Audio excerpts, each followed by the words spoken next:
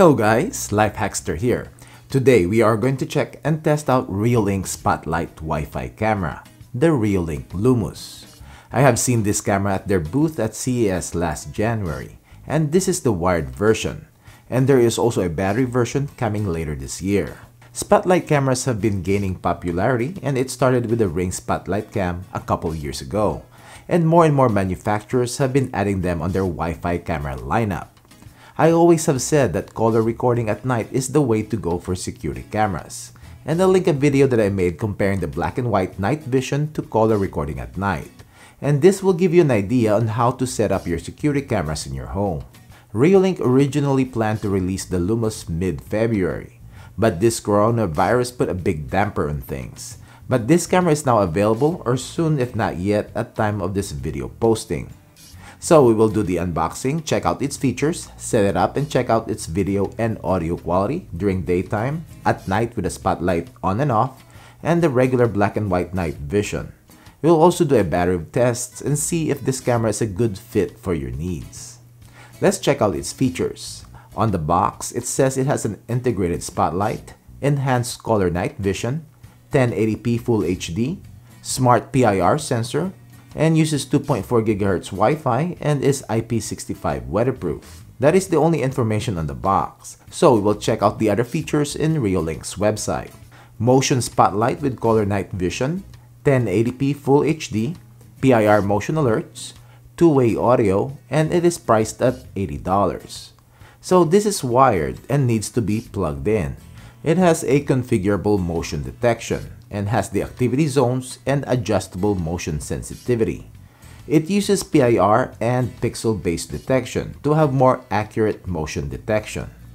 It has pre-motion recording where it will start to record 4 seconds before motion is detected, so we will see the whole event from beginning to end. It has flexible recording options. You can use and place a micro SD card in the camera itself to record motion-activated events, and it can support up to 64GB card. Or it can record 24/7 when connected to Reolink's NVR. Or you can sign up for Reolink's Cloud to back up motion clips. You can integrate this camera with Google Home and Amazon Echo devices. Now for detailed specs. It records in 1080p Full HD at 15 frames per second. It has a 100-degree horizontal field of view and 54 degrees vertical FOV. Night vision distance of up to 33 feet. PIR detection distance of up to 21 feet, which is lower than the usual, which is around 30 feet. But we also have pixel-based detection. Spotlight is 1.6 watt, 6500 Kelvin, and 180 lumens. Time to open up the box. We have a paperwork envelope. We have a window sticker. We have the operational instructions. We have a screw-in mount made of plastic and aluminum. Then we have the camera itself. We have the spotlight, camera lens, light sensor and infrared LEDs, and the PIR sensor in the front. On the side, we have the Reolink branding. On the back, we have the speaker. We have a Q20 thread to mount the camera. The USB power cable is permanently attached to the camera and is around 10 feet in length, with a USB plug on the other end. What else is inside the box? We have the power adapter, and it has different plug attachments depending on which country Reolink is going to ship this to. But it seems like on this review unit, Reolink forget to send the US plug version. The adapter's output is basically a 5 volts and 2 amps, which I do have several here that I can use, so no biggie. But just for reference, you can just slide in the plug and it will snap in place, and push the tab to remove. We have some mounting screws, plastic anchors, and a reset push pin. Time to set this up. First, download, sign up, and log into the Reolink app. Click the plus icon on the upper right corner to add the camera. Scan the QR code, which is located at the back. Then choose Wi-Fi not configured to add a new camera. Plug the camera in and wait for the voice prompt. Please run Reolink app, add the camera and set it up. Click Next. Type in your Wi-Fi password. Show the QR code generated to your camera. Scan succeeded. Camera is connecting to your router. Check off I have heard the voice prompt and click Next. Create a login password for the camera. Name your camera, which I'll name mine Lumus. Click Finish. Now let's check out the live view. Yup, it works. Tap on the spotlight switch. The spotlight works. Now let's check out the settings. On the main app page, you will see your cameras, and when you click on it, it will show you the live view. On the upper right corner, there is a bulb icon to turn on the spotlight, and it will also change the view of the camera to full color. Turning it off, it will change back to night vision. Clicking the bell, you will be prompted that you will turn on the siren. Then we have the pause icon to pause live view. We have the speaker to listen or mute, camera icon to take a snapshot, and video icon to record the current live view, and this will be saved to your phone's album. Then we have the video quality of the current view. We have fluent or 1080p. Then we have the spread arrows to view the camera in full screen. On the bottom, we have the mic icon to start two-way audio. Tap it again to start and it is full duplex. Then we have the playback to view motion activated footage. Now this camera has 4 seconds of pre-recording, so it will take around that time before somebody or something comes up in the screen. Then if you want to download the footage, you can download it in 30-second clips. The gear icon at the top right will get you to the camera settings. We have the camera info, share option, push notification, on or off, and Wi-Fi settings. Then we have the display, where you can change the quality and the display settings of the camera. There is also an option for a privacy mask if you want an area of the camera's view to be blacked out. Then we have motion detection, where we have the sensitivity of the PIR sensor, where you can set it from 50, which is the highest, to 1, which is the lowest. Then you can customize it, where you can change the sensitivity on different 6-hour time frames. Then we have motion zones, where you can create a zone over the area you don't want to receive alerts. So you draw a blue zone on areas you don't want to monitor. You can also use the eraser to erase the blue zones. Camera recording, turn on or off. And you can schedule it. You can also choose post-motion recording duration on how long the camera will continue to record, from 15 seconds, 30, or 1 minute. Then we have the siren on or off when it detects motion. Email alerts if you want to be notified via email also when it detects motion. Spotlight on if you want it to automatically turn on when it detects motion at night. Notification settings if you want to schedule your notifications at different times. Record audio on or off. Infrared lights if you want it in auto or stay off. I kept this one in auto. As you will see in the footage at night, it is in night vision until it senses motion, and then it turns to full color. Then status LED on or off. Time to install it outside. First, the mount itself is designed that you can thread a strap so that you can strap the camera to a pole instead of screwing it in. Unscrew the mount so that you can access the base. Screw in the base to the wall. Put the mount back in and screw in the camera and position it in place. Time to do some testing.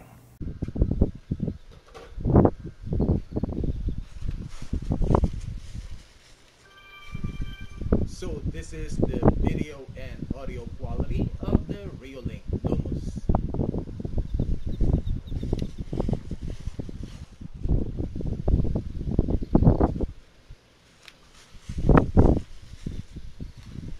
So this is the video clarity test for the Reolink Lumus, and this is at 10 feet,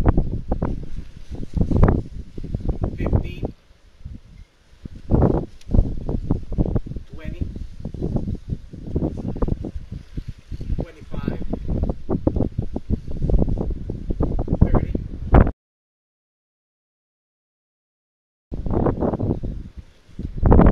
35,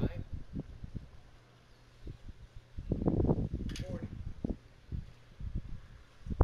And this is the running man test.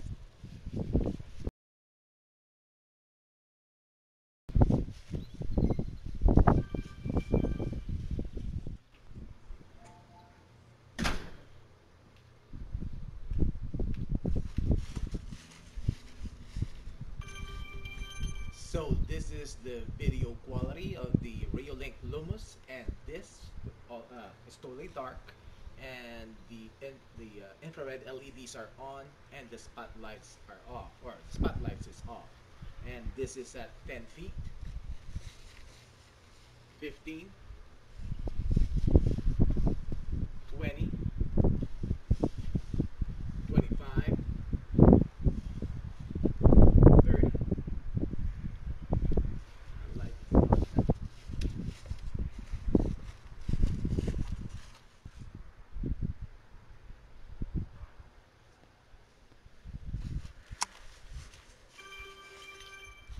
So this is the video quality of the Reolink Lumus, and the lights are off, but the Reolink Lumus's spotlight is on, and that's the only light there, and also that little light right over there. And this is at 10 feet, 15, 20, 25, 30. There's the light. That's actually pretty bright.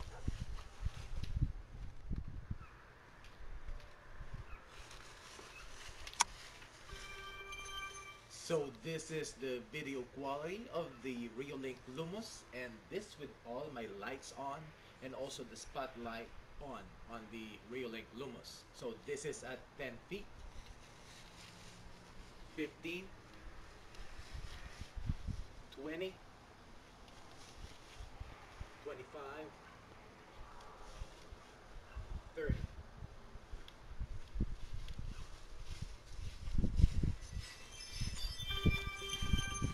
So we are going to test the motion alert notification speed of the Reolink Lumus, and it's 12:57 and I'm on my LTE connection. So let's check it out.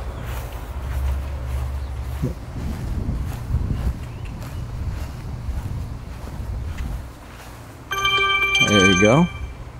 And when I click on that,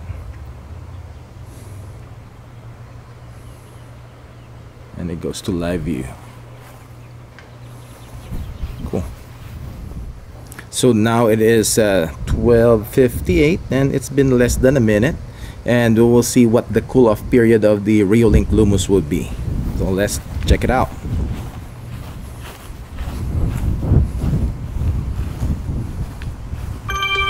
There you go. Got a notification and it's less than a minute.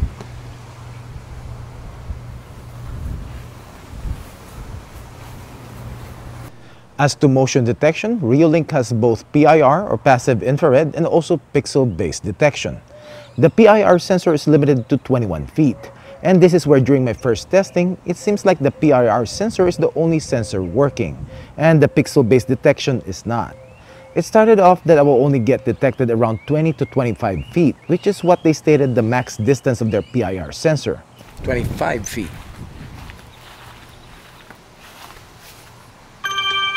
There you go. I got detected the same thing at 25 feet. But when I was testing the zones, I still get notified even if I'm in the blue zone. So the motion zones is not really that accurate. Okay, so I'm just gonna show you guys how this motion zoning works. So it's here, you create a zone over the area you don't want to receive alerts about. So you have a pen tool right here that you just draw on the area you don't want to get notified. If you don't want to get the camera to get triggered, so you color this with the blue zone. That's it's supposed to be, right? Create a zone over the area you don't want to receive alerts about. So that's it, and let's save this. So that means if I'm gonna go right here on the right side of the cones or of the on the markers, I shouldn't get notified. Am I right? Well, I guess I'm wrong because I'm still getting notification and alerts. Now if I color the pen all the way, if I color the zone all the way, the view of the camera, so that all of it will be blue zones, so that I don't get any alerts at all. It's all blue. Click save. Really? There you go. So what does that mean? I shouldn't get alerts. Anywhere I go right here, I shouldn't get any alerts. So that one works. But it seems like if it's partial zones, it doesn't. So I've forwarded my issues to Reolink, and they have been working on making the motion detection on both PIR and pixel-based systems work together. This is the audio test coming out from the Reolink Lumus.